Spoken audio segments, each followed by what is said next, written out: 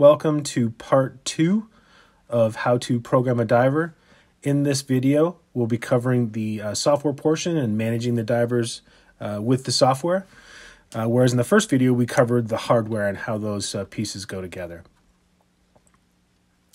So you've gone to our website, you've ultimately received your divers, and now it's time to look for the software to manage the divers. It's on our website at vanessen.com.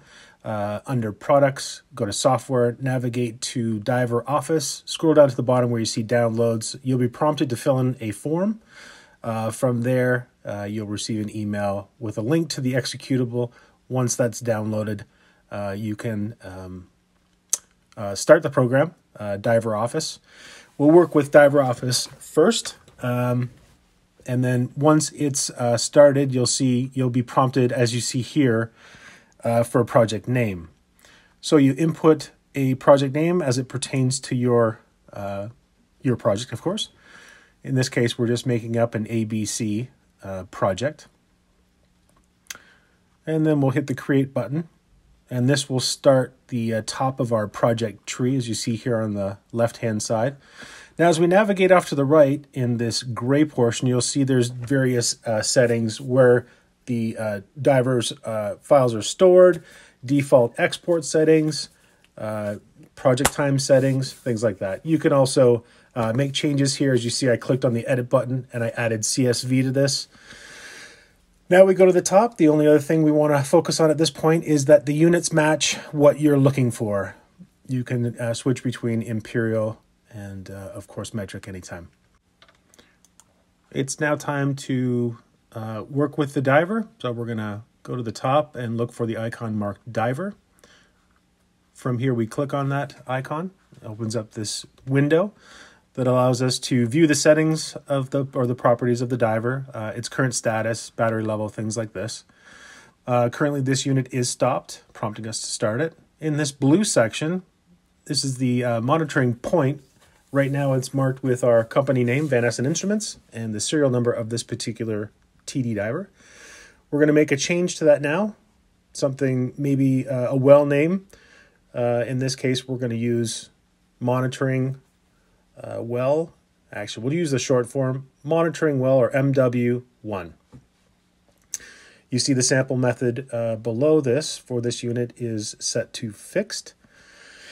And our record interval is set for taking a measurement every hour. And you can, of course, make changes to this.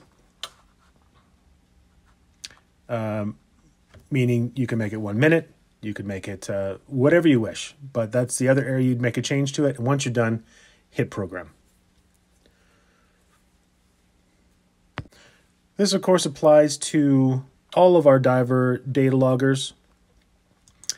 And if you're working or you're wanting to use a Barrow diver, which I highly encourage, it's best to start working with that diver first. That should be the first unit you're starting and the last unit you're collecting from. The Barrow divers files should be larger than all the other divers in this monitoring network. Again, that's work with the diver, the Barrow diver first, and then move on. All right, so we're just going to get into the option to start, and there are 3 options for this. You'll see an immediate start.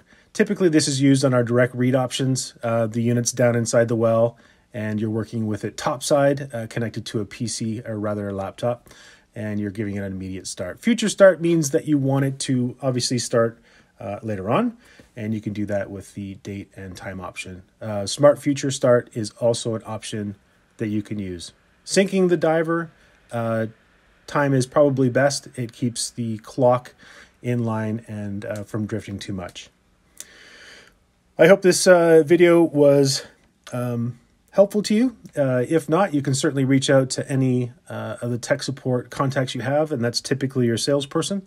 If you need help looking for those, please visit our website under the distributor side and look up the region you're looking at, or use any of the numbers that are on our homepage. We'll be happy to help you through programming your diver and working with your diver. And we look forward to talking to you. We'll see you on the next video. Thanks for watching. In the meantime, if you need further assistance, we can be reached by email at diver@vanessen.com, or you can visit our website at www.vanessen.com, select support, then tech support, and choose your area representative.